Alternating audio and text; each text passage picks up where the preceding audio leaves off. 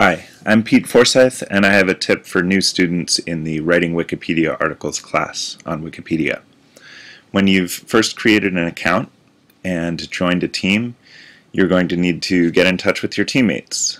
This can be a little tricky the first time, so let me point out the easiest way to do it. For this example, I'm going to contact my co-instructor, Sarah Frank Bristow. So under her name in the Teams section, she has listed her account name and a link to her talk page and contributions. She's done this I'm going to show you how she put that code in there. She's done this with this little template here. So hopefully your teammates have done this as well, have copied this formatting and put in the two brackets followed by the word user, the vertical bar, and then their username. And that's going to result in the list of 3 links here for the username, the talk page, and the contributions. So I'm going to click on her username. That takes me to her user page.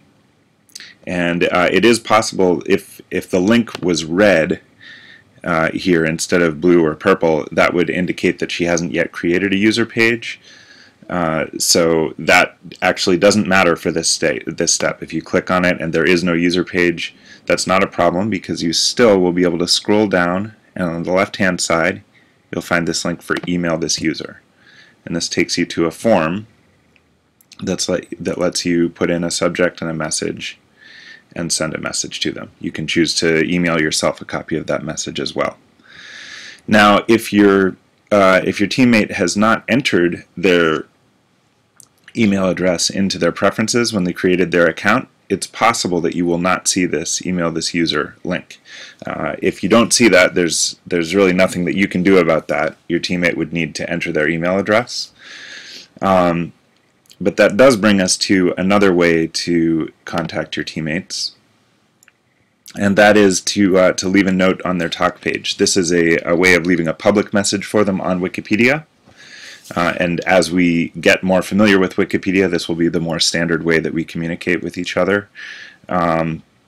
So when you look at this link here, if you click on the talk page, this takes you to a page that is specifically set up for messages between users.